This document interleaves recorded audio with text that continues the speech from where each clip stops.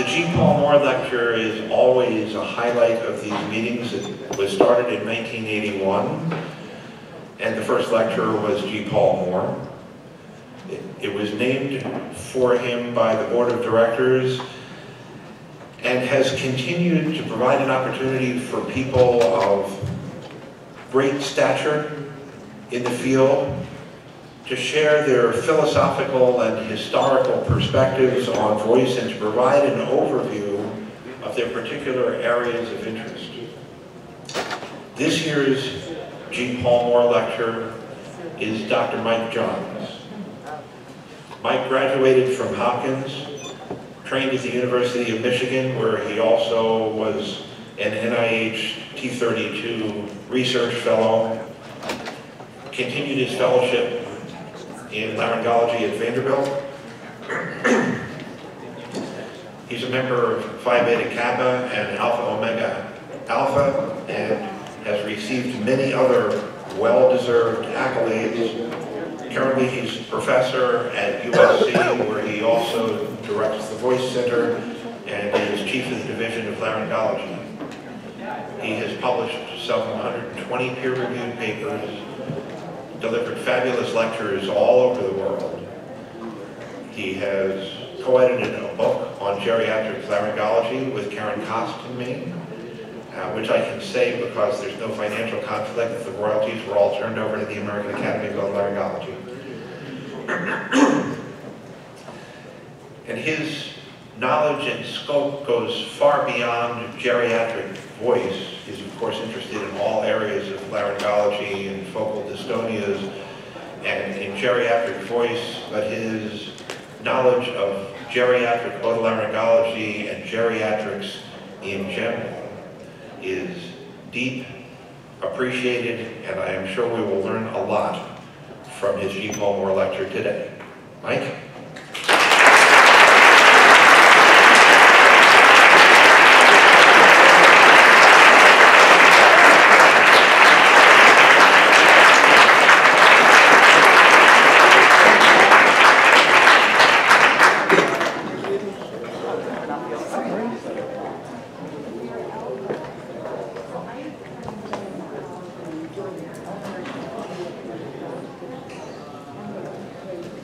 Good morning, everyone. I am honored and humbled to be the G. Paul Moore Lecturer in 2022. I'm talking about my journey in the aging voice, and I owe so much to this organization, the Voice Foundation, for my professional development, my personal development, meeting so many friends, and honestly having so much fun. My first year I came was 2002 or 3, so we're about 20 years, and I am so thrilled that we are back in person today. So, we're going to advance here. Oh, we've got it in control. We're going to be legit. We've got learning objectives. I hope there's something, some gems in this talk for everyone, regardless of where you are in your stage of your career. And in particular, for our younger folks, I'm hoping that you can identify some tips to develop collaborative scholarship over the course of one's career. And we'll touch on some aging voice research that I've been involved with, and I've got plenty of disclosures around that. So, when I was asked to be this lecturer, the first thing that came to my mind was, I am not worthy. And so I said, you know, I've heard of G. Paul Moore, of course, iconic researcher in our field. You know, I hadn't really done a lot of digging into G. Paul Moore's contributions in our field, and back in the day, looking at some of the archival materials was a bit challenging. You go to the library and go to the stacks and find it, and if you want to have a copy, you've got to, you know, get on the copy machine and not break the book and whatnot. So I decided to go back in time a bit, and it's gotten a lot easier now. And American Medical Association has done a great job archiving some of really their entire repository. So now it's all available digitally, so that made it kind of easy. Now, through the process of going back and looking at some of these articles, it definitely stoked my feelings of I'm not worthy. But I wanted, for those of you who don't know, I wanted to highlight a couple of important contributions to G. Paul Moore right here. This is one of them, JAMA, big JAMA. Look at this helmet. Pretty cool. So even when I was in training in 96 to 2002 at Michigan, we take for granted now our ability to all look at the same thing. And we, at the time, when I was a resident, doing direct laryngoscopy with our eyes and our eyeballs, and faculty members saying, okay, I want you to do this and look at that. All right, great. Did you see that? Yeah, definitely saw it. There was no real way to kind of know for sure. We were relying on anyways, a bit of shared description. But look at this. So the whole goal here was, we as otolaryngologists, we spend our careers looking in the head holes, right? And they're dark. This device allowed the viewer to have what they're seeing projected on a TV screen. Right? That's transformational, right, for our field. Additionally, he made great strides in high-speed video endoscopy. And this is a graph from a paper in 60 days, not on here, that we're so familiar with, right? Every single time we go to a voice meeting or we're talking, this is kind of a graph that we're looking at. Can you go ahead and play this video here? I found this one too when Paul Moore was at University of Florida with Dr. Hollian here. This is called laminography, stroboscopic laminography of the larynx. And this was the first view of coronal section vocal fold vibration. Transformative. That's something we're still trying to look at now. Okay, well, if it was done in the 60s, why aren't we doing it now? This right here, well, it took a lot of radiation in the summer. And a lot of radiation. So we don't want to have a therapeutic element to our diagnostics as we go. But I include this, and also won the 2016 Strobe Oscars Award. And well, the Strobe Oscars will be back, don't worry. And I'm gonna tap into that later. So after digging deep into some of G. Paul Moore's work, this was the only thing that would come to mind for me. And I'm so glad that Dr. Sadaloff read the description of the G. Paul Moore lecture, because it kind of brought it back. I read it, that description as well. And I said, okay, person of stature in the field. Well, I'm of relatively tall stature in the field. It's not some stature, but some stature. And to share their historical perspectives and their thoughts and kind of what they've, their journey has been like with it. So I'm like, okay, all right, I can do that. So without further ado, let's talk about my journey in the aging voice. Okay, financial disclosures, none. Aging voice disclosures, many. There are people in this room who know more about this than I do. I am not a singular source of authority for things on aging voice. It's been a passion of mine, and we've made some contributions here and there that I hope to share. But there's folks in this room who know more, and so if I say things wrong, just let go, okay? You can tell me later. It'll be okay. There are contributions around aging voice and people who've made substantive contributions that I'm not going to mention, time and whatnot, and it's supposed to be focused on me, so less about you and more about me. And so as we get going here in my journey on the aging voice, let's start. I was born very young. I've always wanted to say that in front of an audience. All right. But instead, let's fast forward to 2003. So we're going to skip over all the early years. We're going to go in 2003. I just completed my formal training. Learning is a lifelong process, and we're never done. And so here I was in 2003. Now you look at this picture, and maybe you see two people. I see one. This is Dr. E. Hapner, and this is me back in the day. And we have been arm in arm through our careers. And there is nothing that I could have accomplished professionally without her. And she's very deserving to be up here on the stage, and even though she's right there, she's also up here at the same time. We started with a few principles. The principles that we started with are, number one, we're going to function as a team. Number two, our speech pathologists are not technicians for the doctors. We're peers. They're not here to mop up our surgical problems, and we're going to work together. Group gain over individual gain, particularly as it pertains to finances. And that has served us well over the years. I love this. I did my training at the University of Michigan, and Norm Hokikian at the University of Michigan was my inspiration to go into laryngology. I was sure I was going to be a head and neck cancer surgeon. And through exposure and mentorship, I don't have personal vocal talents and vocal performance or a background in that regard. It was through mentorship, Norm Hokikian. And he was the first aging voice patient I saw was of Norm. We didn't see a lot in residence, partly exposure to the clinics. We didn't have that much, and the times were a little different back then.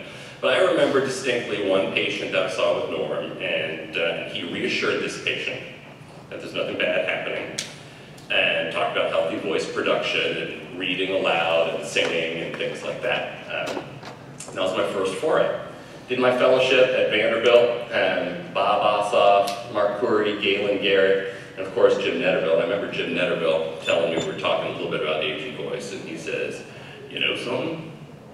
Some of these folks, when they get a cold, their voice sounds better. and that was a tip-off to me about what's happening in the superficial layer of the lamina propria in aging. That was a little gem that I had. And then, of course, Bob Sadloff here, look at us go. And he has been a mentor, an advisor to me, and an incredible role model for how we function as a team and how we work together to raise the tide so all boats float higher. And so that's where I was in 2013, starting off.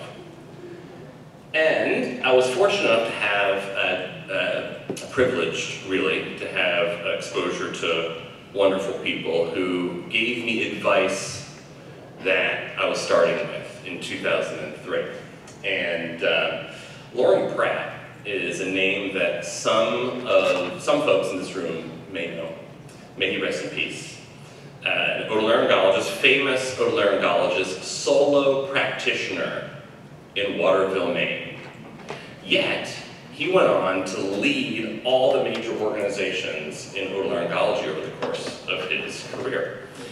And what I learned from him is this piece of advice here: be thoughtful and curious.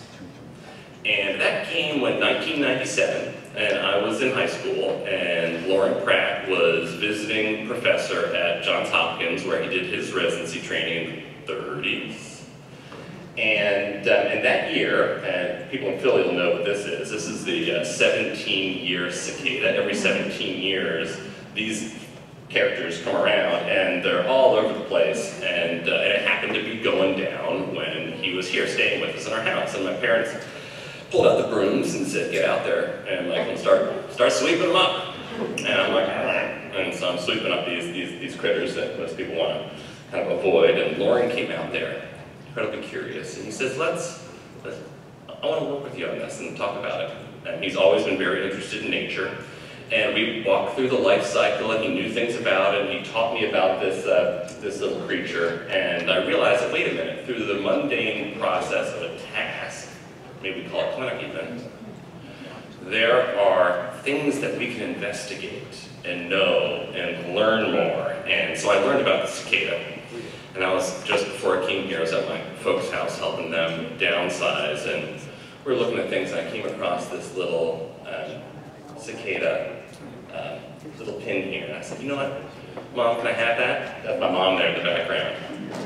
It's our dog Trudy up at Lauren's place up in Waterville, Maine.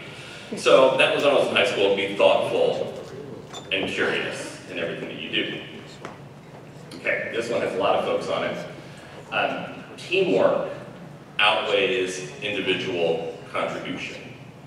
And that matters. Here's Norm and me. I learned that from their Center for Vocal Health, collaborative approach, speech-language pathology, singing voice rehabilitation. I was exposed to that in medicine. See, that mattered. Of course, Bob Sataloff and the Voice Foundation. Here we are. As my dad's in there too. We're looking a little younger, all of us, huh? My fellowship team, Mark, Galen, Bob Ossoff, all individuals who instilled in me that it's not about me. It's about what we're doing to make the world better and working together to accomplish that and sharing it. And it's a fun picture from back in our Emory days. Marina Gilman, Adam Klein, Edie, and me. We had our offices next to each other, and when we needed to have impromptu conferences, we'd just roll on out there. All right. Number 3, there's only 4 of these, and promise we're going to start talking about aging voice. And I'm going to wrap up early because Mike Benninger told me to. So, this is from my dad. He's my dad. He was an otolaryngologist, and still is an otolaryngologist, that does practice. His advice was work hard on things where you can make a difference. Okay, and there's 3 components to that he had. Things that you see a lot, so if you don't see a lot, you're not going to be able to make a difference. Things that you care about, so if you don't care about it, you're not going to put in the effort of work to make a difference. And most importantly, and that people around you are good at it, right? Getting back to that team-based approach, and me not being the individual purveyor of any excellence alone.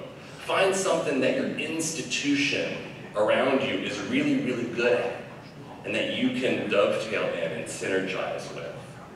So that was critical advice that is salient for the aging voice elements of what we're talking about. And lastly, I think actually this is really the most important one. This is my mom, Trina Johns, and she wrote a book, What If Everybody Did? She never sold any of them. She gave them away, donated them, and but there's a few out there, I think, on the World Wide Web. And this is her book, and she was loaded with fun and energy, and she taught me specifically happiness is a decision. Kindness is a decision too. Happiness is a decision. And so much of our perspective in life comes back to the lenses through which we look at things. And making that decision to be happy matters. There's a lot of bad things that happen. We don't have to be unhappy. Okay, so here we are in 2003. Those are the bits of advice that I was blessed with. And 2003, our baby boomers were starting to retire. And at that time, 10,000 folks were estimated to be turning 65 every day. And they're going to be living a chunk of time. We call it living. So here's an age-sex graph of just the population, and in 1950, and in 2010, and you see the proportion of folks above 65 growing substantially in that window. We have to remember that aging is not a disease, okay? Aging is not a disease, and there's variability in the presentation of our symptoms and things that happen to our bodies as we get older, and I want to be like any of these folks. In fact, I think I don't have any of these capabilities right now. Okay. So aging voice in 2003, where were we at that time? Well, if you did a PubMed search, filtered down to that timeline, there was 257 papers. You could read it all. You could have consumed pretty much all the literature on that topic. Well, that's changed now, right? I mean, the explosion of information is so vast, it's very, very hard to do that. And I did. I read all these, and I think it's quite possible I didn't, but tried. And there's a couple that came up that I wanted to point out. This one here, look, Rory Ramick, our Sunbrook Pizza Award winner today. This is a review article. It was published around the same time I was finishing up my training. Basically kind of summed up everything that we knew about aging voice at the time, and a lot of it, and most of it really hasn't changed a lot, so I would refer you to this. But importantly, embedded in this paper, wasn't really talked about here, there was a very small cohort of patients through which she applied LSVT to vocal atrophy in aging voice. So that was intriguing, little different thought process there at the time. And then another one that came out right around the same time in 2002, intrigued me, it's a Swedish group here, talking about vocal fold injection augmentation in the office. And this was something that was not being done very much at that time. Of course, Teflon injections in the office, Herbido, this work has been done, and people before them, but it was sort of lost due to loss of injectables. And this hyaluronic acid is still used today. They were doing unilateral injections for vocal atrophy and noted improvements there. So we had some thoughts, okay, about voice therapy, some thoughts about procedural intervention for aging voice. And there Edie and I were. And of course, her eyes are going down here. My eyes kind of go in this direction. And we were curious about it. So, a little story.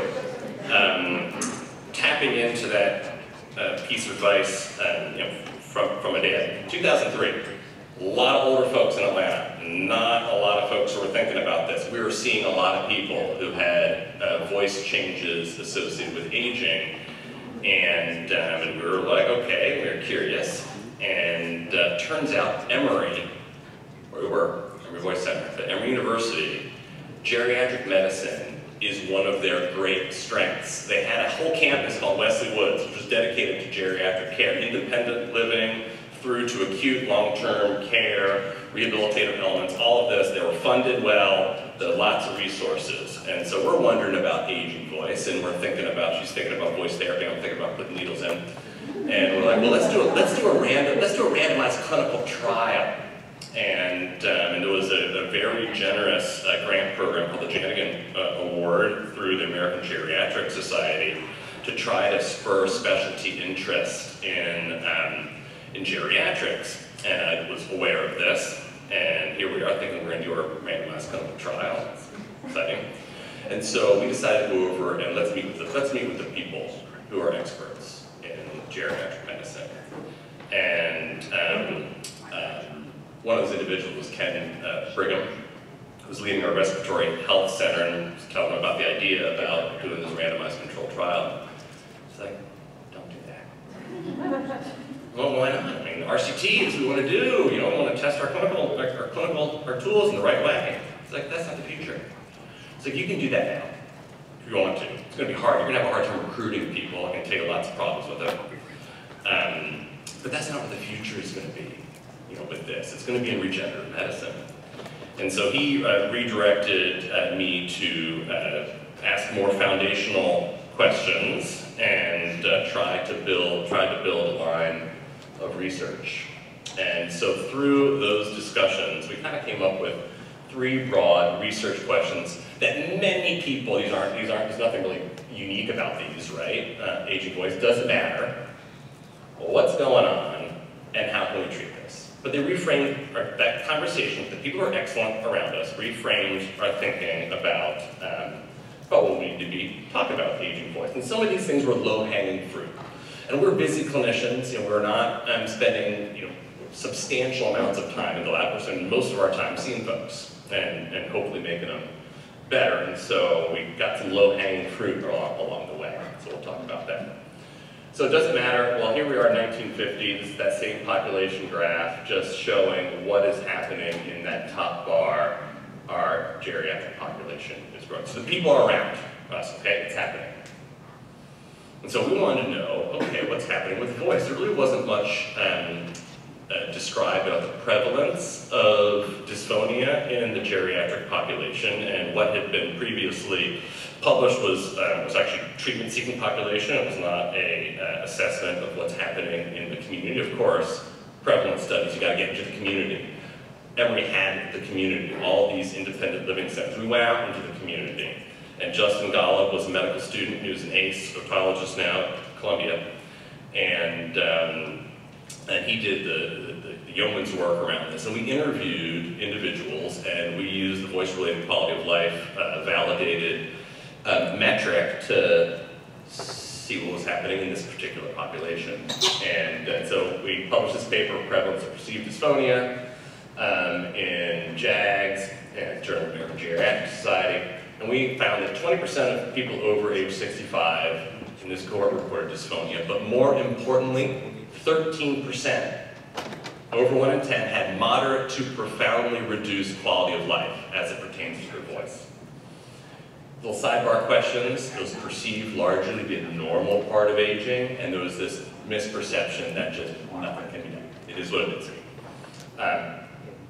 So it matters.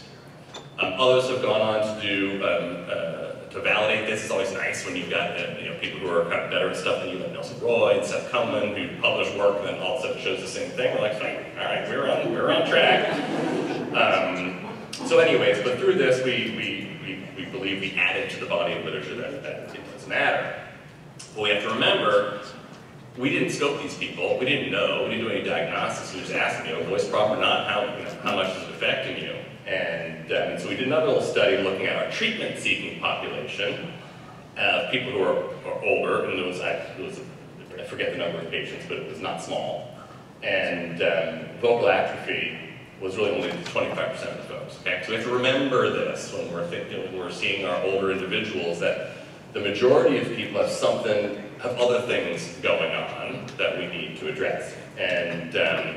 And like I would say most things I've done, Pete Wu has been a wonderful mentor of mine, and I believe he's here. Of course, he's done it before. 1992, he did the same study, and that'll become relevant at the very, very end. Pete, I love you. You've influenced me greatly along the way. So that's an important point to remember.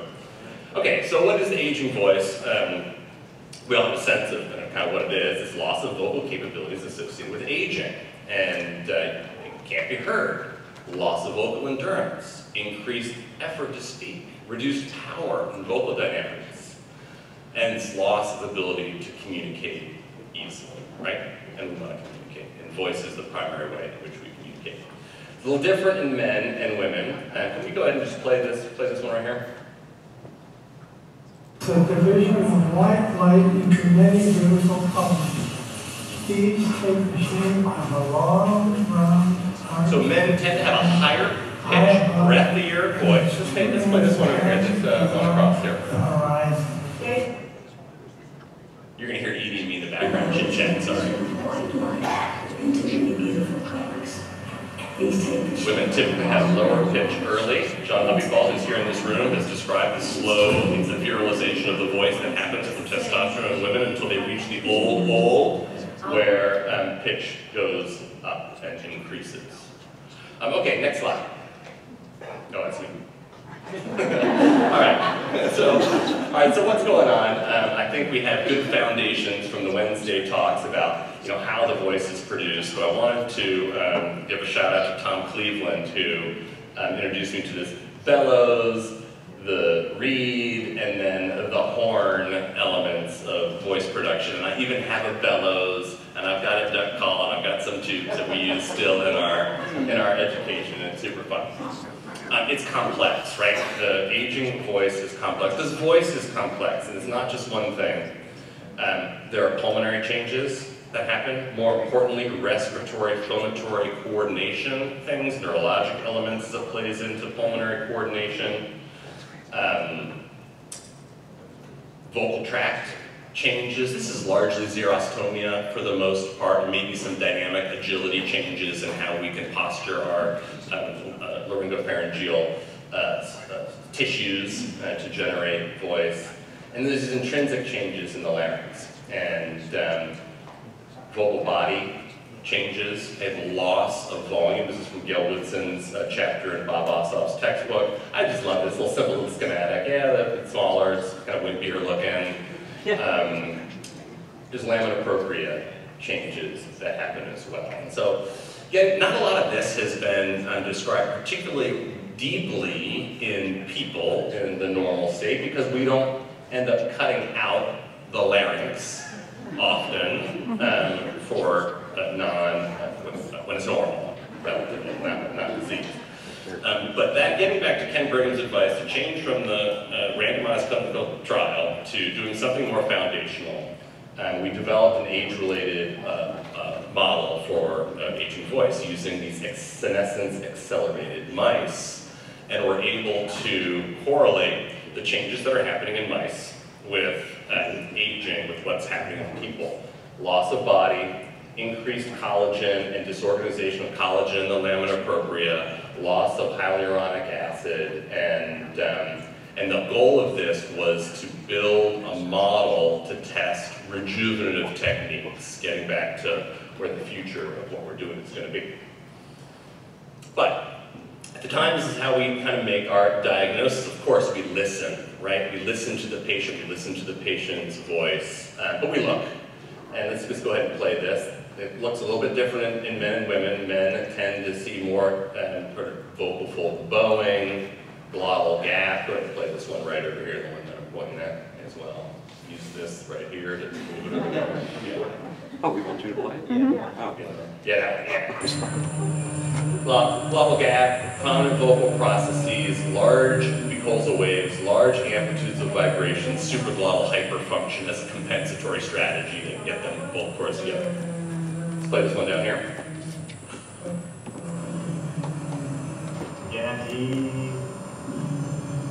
Okay, very similar kind of finding. Women, we've got just two examples over here. Let's play this one up here. In women, we tend to see less of that classic sort of bowing, more loss of tone and tension, kind of floppy vocal folds. Let's play this one down here now.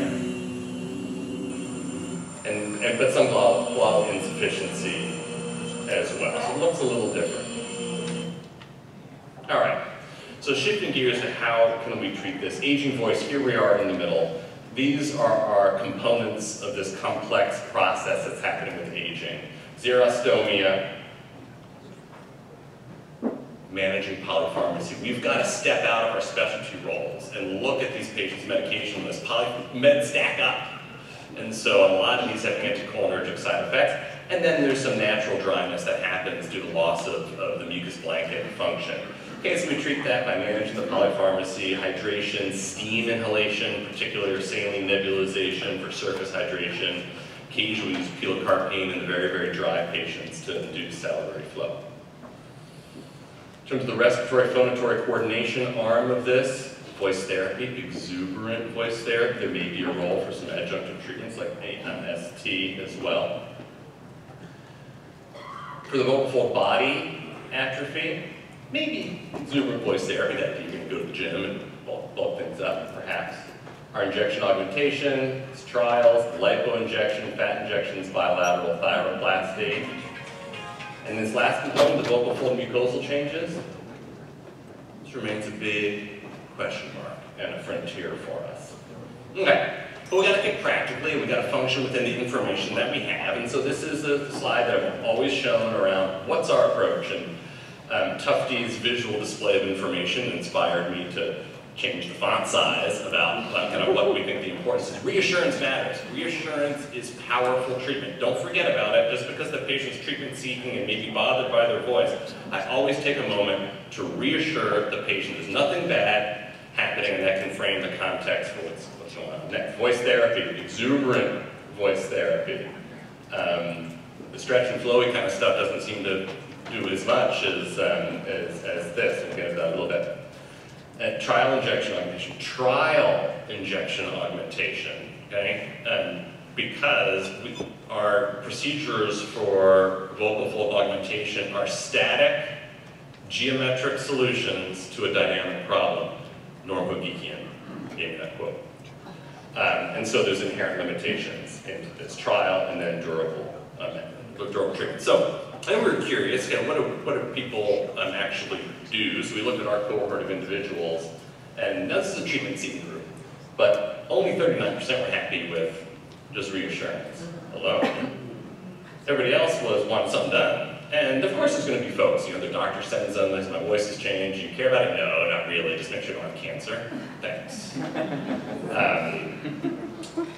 Most people were seeking treatment here. And so we were curious about how well voice therapy works, and Edie was the inspiration behind all of this. And we knew that the kind of the stretch and flowy kind of stuff was probably not going to be the answer. And this is a case-controlled study on vocal function exercises, which we thought had a little more made a little more teleological sense. And in this case-control study, voice therapy indeed improves quality of life. And then I was privileged to be part of the early elements of this. It's Aaron Ziegler and Eve Hapner's work around Forte. And we noticed that our older patients, they don't get phototraumatic lesions, right? That's a repetitive trauma, shearing force phenomenon, and largely our older patients just don't have that. It's not the same call center cheerleader vocal overdoer phenomenon. And so in that context, why not just go for it? Just like we're doing with LSVT, right? And it turns out the exams look not all that different in our aging voice patients and some of our Parkinson's patients. And so that kind of makes sense. And so those were kind of the principles around which Aaron and Edie built Forte, and that has made a difference for our folks here. It's a recent publication. We're curious about what our laryngology community is actually doing, and largely the laryngologists in the United States are adhering to that reassurance, voice therapy, trial injection augmentation, durable augmentation phenomenon. Lauren Timmons' son led this study along with the rest of our team, and that was a little contribution. There's some nuance in there about what injectables people are using and stuff that's not that important for this talk. I put this up here because I've been talking about voice therapy, and one thing I learned from Edie, and advice to the group here, we can know things about voice therapy as doctors, of course, and we should dig deep into it. But my C's are small, lowercase c, and so we need to engage in all our work where we're studying any voice therapy techniques. Make sure there's a skilled pathologist involved in your study. There's nothing that would piss Edie and I off more. Read the study by docs on voice therapy. And I put this up here as a reminder to myself that I'm just a laryngologist, okay? And there is an art and there is a science around voice therapy that I do not have command on. All right, we're getting long in the tooth here, so we're going to wrap up here. Role of vocal fold body augmentation. What transformed our ability to do this is improvements in our visualization, novel approaches to office-based injection, and new materials that we really didn't have in the Teflon era. And then thyroplast, this is a paper, and I was not on this one, but Carla Liddell was, so I feel she's my practice partner, so I feel that by association, this helps for select patients who have positive trials. But let's get to this last arm, the vocal fold mucosal changes. We have thin, stiff, deficient lamina propria with variable amounts of scar and sulcus. Remember, people have been using their voices for many, many years, and so there's a certain amount of this can form as well. And I will contend we essentially have no treatment options presently. Saline infusion to try to expand the lamina propria. I don't do that. If I'm going to do that, I do this. I'll add steroids to it, hopefully to change collagen. But it don't work great. You know, there's nothing durable that's happening with these. And then we have a lot of morbidity from our unreliable SLP replacement surgeries. And so you've got to be pretty far off to want to undergo the risks of these operations because you can do worse from it. So this remains our future. So this used to be for 15 years, this was my future directions slide. And a couple years ago, I realized, you know, nothing's changed on this. And I was using the same old future directions slide for 15 years. And I'm like, all right, we gotta, you know, I gotta do something different. And this is important foundational work. This is some work that we did. Can you play this video here? This is a mouse. This is one of our mouse from our SAMP, SAMR These are tiny itty bitty vocal folds. I've got a 38 gauge needle that's coming in here. Mini mouse laryngoscopy. We were working on nanoparticles for slow release delivery of growth factors. This is lipid microtubes. These are stem cells. If we were able to get live, possibility of electrical pacing. So, okay, we were talking about, okay, what the whole future direction slide. But I point out, I want to highlight this work here by Shigeru Hirano. Great supporter of the Voice Foundation, who was using basic fibroblast growth factor injections for laminar propria restoration. It's available pretty much off the shelf in Japan. And that intrigued me. I said, okay, now we're getting towards the rejuvenation front of something that's actually happening in people. The foundational work's important, okay? Because that's where the future is going to be. But here I am, I'm getting older, 15 years in, the old future direction slide is staying the same. And I wanted to do something different myself. We didn't have basic fibroblast growth factor.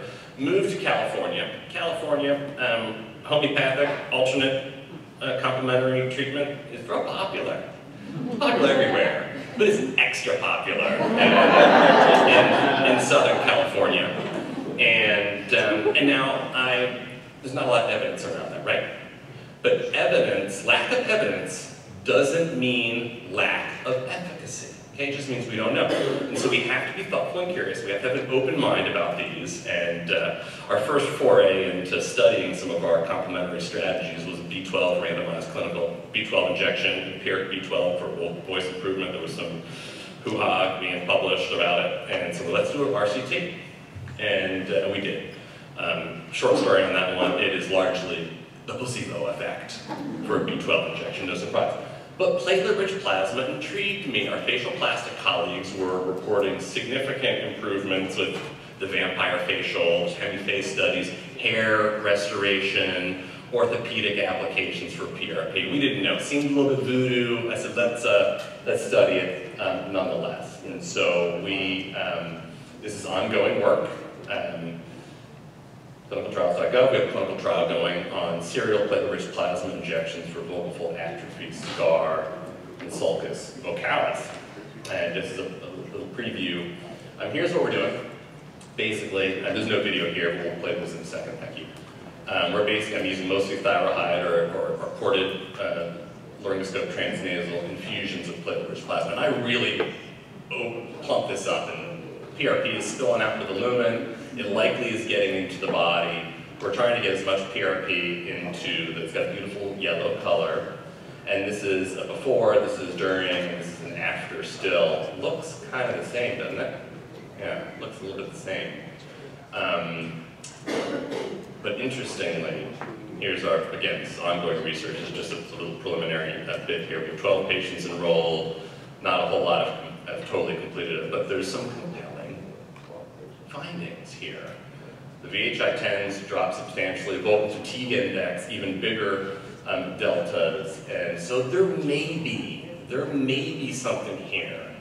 Certainly short-term, everyone's getting short-term improvement from this for several months, substantially longer than anything else that we're putting in the laminar propria without having to go to surgery. Let's play a couple examples. It's not dramatic, okay? The rainbow is a division of white light into many beautiful colors. These take the shape of a long round arch with its path high above and its two ends apparently beyond the let's stop this one. horizon. Let's play this one. The blue Let's see this one right here. No, yeah.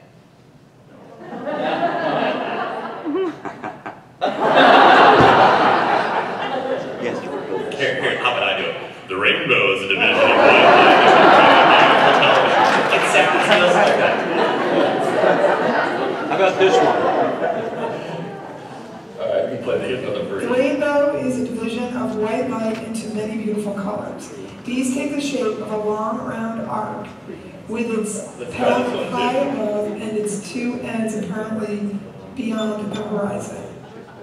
Can we get it? Just click it right there.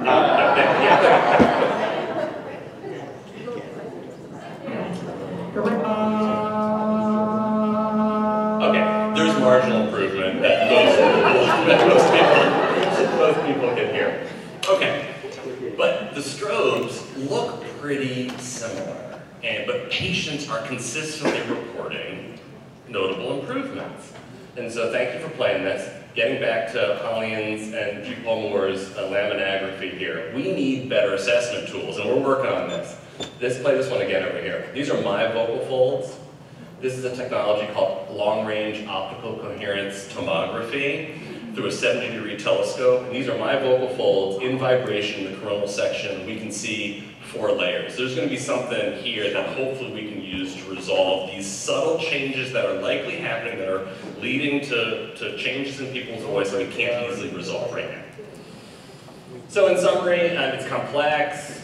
We've got to think about each person individually and our various arms of what's going on. Voice therapy, pretty much first in everybody. Procedural interventions, don't do permanent stuff first. Do trial things first, right? Because you can harm people. And then tissue rejuvenation still remains the goal for the future. But the finale, I'm going to bring it back to those pieces of advice that I start with, and I'd like to present those for you all to hopefully carry forward. Be thoughtful and curious. Thank you, Brad. Teamwork outweighs individual contribution. All my mentors. Work hard on things where you can make a difference and that people around you are good at. Most importantly, happiness and kindness is a decision. And I certainly couldn't have done it without my wife and my kids, all over here, who have been supporters along the way. So with that, I will wrap. 12 o'clock.